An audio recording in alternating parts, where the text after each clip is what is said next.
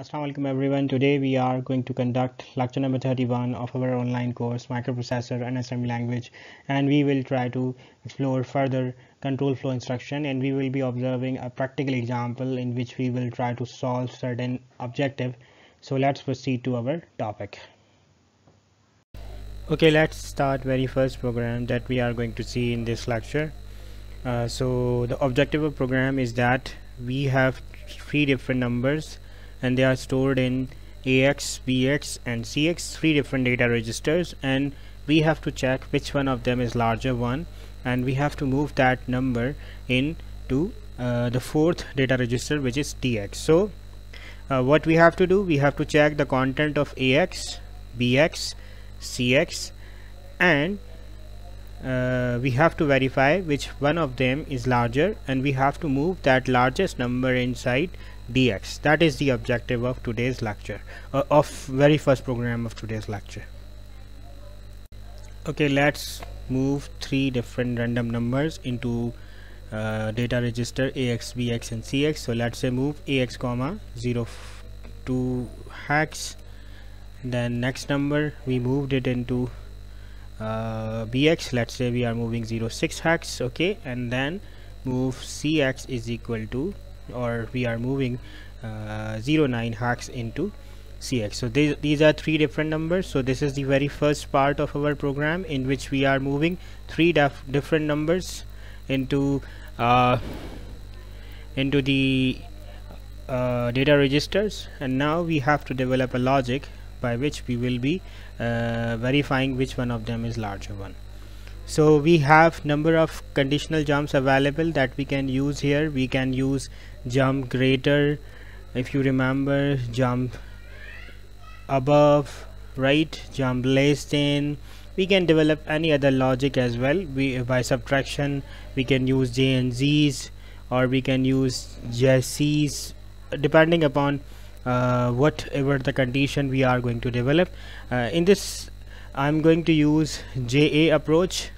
So JA means it will be jumping if the first number is greater than compared to the second operand. So you know that comparison is performed with the help of CMP command. So we will be using JA and CMP commands simultaneously. So let's see how we are going to use these commands in our today's program. So we will be comparing the three numbers. So first we will compare first two numbers, and then we choose the larger number of them, and we compare that larger number with the third number, and then we will choose the larger number, and whatever that larger number would be, we will be moving it towards DX. So let's say we are comparing AX and BX, CMP AX comma BX. So in this statement we are comparing what? AX and BX. So we have to go through the complete logic, and we have to complete each and every aspect of program. Since we are using conditional jumps, so we have to look forward to the both of the option, if condition is going to be true or if condition is going to be false. So first we will be completing our program with the true statements, and then we will rerun our program and try to check if condition was false, what is going to be the flow of program. So let's proceed. So we are comparing CMP AX comma BX. That means we are comparing AX and BX content, and we will be using what? Jump A, which is jump above. That means jump above, jump if the first operand is above or greater compared to the second operand. That is the purpose of this command. You can use your own logic. I'm just trying to show how one can start building up your own logic. So let's see. Jump above, and if AX is larger, so jump to another location or another label, and that is your ABC. I'm just using a random label which is ABC. So this is our consider that this condition was true, so we will be jumping towards ABC. So what should be happening here? We are jumping here because the condition was true, and what was the condition? Condition was AX is larger than, or AX is greater than, or AX is above compared to BX. So that means AX was larger. right? So now AX is larger, and now we have to compare it with the third number, which is stored inside CX register, CMP AX comma CX. And now again we have to use jump. We will be supposing this condition is true, so we will be using another label. Let's say ABC1 is this time label, and now we will be switching towards another label, which is ABC1 colon. And now we know that AX is this we are here because this condition was also true. That means AX is also larger compared to CX. That means AX has been checked or compared with two different numbers, BX and CX, and it is larger compared to both of those two numbers. So what we have to do, we have to move that number, which is the largest number out of three numbers, into the DX register. So what I'm gonna write, move DX comma AX. That will move the value of AX inside the DX register. So our program is complete in that aspect. So I'm using halt command. I hope you have understood this point completely. I'm gonna repeat it. Just let me remove these spaces, because we will be trying to, okay, we need one space here and a one space here. Okay, so I'm starting from this point. We are comparing AX and BX, and what we are doing, we are verifying which one of them is larger using compare command, and we are using conditional statement, which is JA, and it says if first operand is larger compared to the second operand, that means you have to switch to this label, which is ABC. And we are supposing, okay, that condition was true. That means AX is larger than BX, and now we are moving towards ABC label. And ABC label, what we are testing whether this AX, which is larger compared to B, is also larger compared to C or not. So we are comparing it with CX. So CMP AX comma CX, right? And now we have to again flow this program, or we have to perform the flow of program in the true condition. So JA, if condition is true, then jump to ABC1, and if that condition is also true, that means AX is larger compared to BX, and AX is also larger compared to CX, right? AX was larger in that condition compared to BX, and AX is also larger compared to CX in that condition. The both of these conditions are true, and we are jumping toward ABC1 level. And since AX is larger compared to AX and BX, so we will be moving AX is larger compared to BX and CX, so we will moving AX into the DX, which is move DX comma AX, and we will halt our program. So that is one possible flow of our program, but this flow will only run when these two conditions were true. So what will be happening if this condition was not true? So we will try to complete that that aspect of the program as well. Okay, let's do this what should I say, sorry for this message. Let me put that message over here so that it doesn't disturb our screen. So yeah, so we will try to complete our logic using the false statement as well, or the other possible condition which can appear in this code. What's happening? Yeah, so we will come to this point. We are comparing AX comma BX. We consider that condition was true, and we will jumping to the ABC level. But what if that condition was not true? What will be the case? The case will be, we have to compare the BX now with the CX. So we will be jumping towards another we will be comparing what?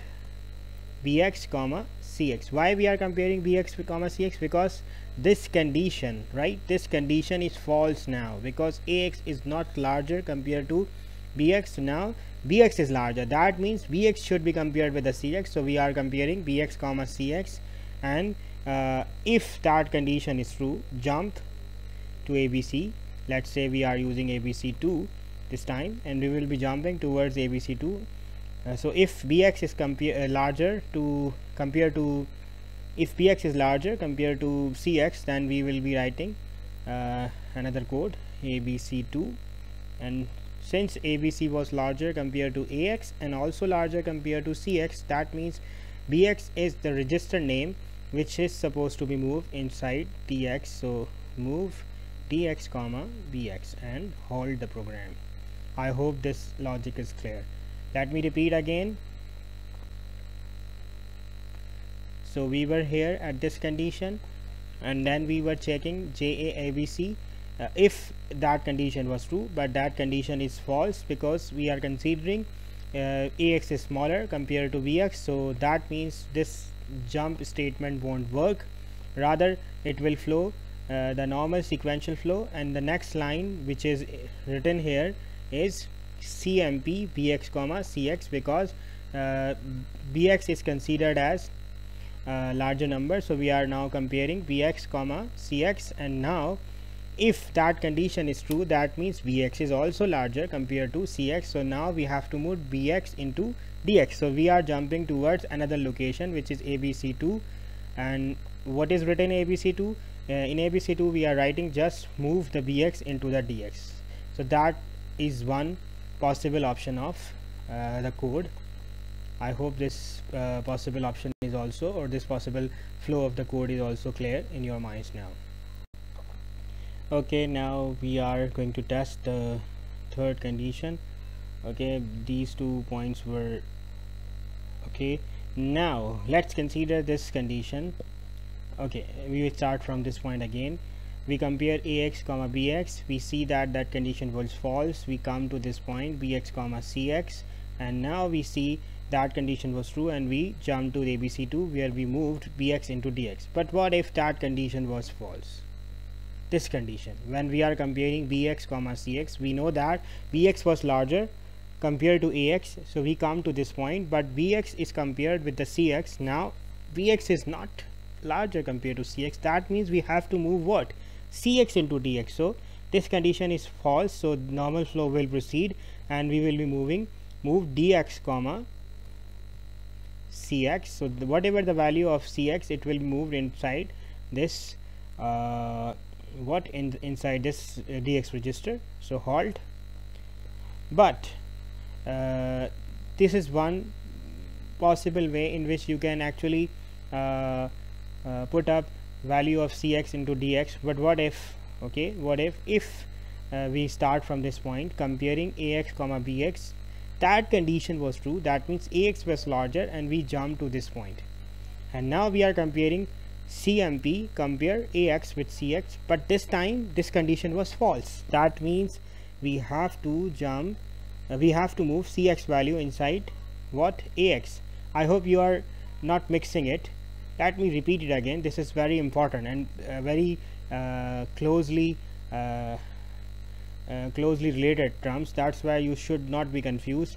We are comparing in line number 6 AX comma BX. We consider it is true, that means AX is larger compared to BX, and we will be jumped to ABC. ABC is jumping towards this point 14, line number 14, and here we are comparing AX comma CX. But what if this condition is not true? That means we will not jump to this level, rather the normal sequence will be flowed, and that means we have to move CX value inside DX. But we have already written this line for us, so we can use simple unconditional jump here. Let me write JMP, and let's say we have used ABC, what level? ABC2 we have used already, so this time we can use ABC3. You can use any level, but keep in mind that should not be repeated. And where we want to jump to this, so we will label this ABC3, and this is the point where our actual program is completed. And now we can test our program because we have seen every condition to be true or every condition to be false. So let's proceed to check if this program is working according to our need or not. Okay, our program is complete. Let's test. We know that here AX has 02, BX has 06, and CX is 09. So we have to check which one of them is larger. We will be pressing emulate, and you know that 09 is of course larger, so CX should be value which should be moved inside DX. Let's see if it is going to be or not. So I'm just gonna run, and now you can see that Cx is equal to 0.9, which is moved inside what, Tx, right? So this means this program is working. Let's test this program and let's put some greater value in Bx. Let's say we moved 1.5 hex, so we know that 1.5 hex is now larger. Now let's rerun this program, emulate it, right, and now run the program, and now you can perfectly see that Bx has 1.5 and Dx is also 1.5, which means the largest value was moved. We can also test this program using the largest value in the Ax. Let's say 2.4 was there in Ax, and now we are going to emulate it. That means, okay, it is run, and now we're gonna press run button, run. Look, it is clearly you can see that 2.4 hex, which was the content of Ax, and is larger compared to the content of Bx and Cx, and it has been moved inside the Dx register. So that's it. I hope you have understood this complete program. If you haven't, we can discuss it in our online session. Thank you.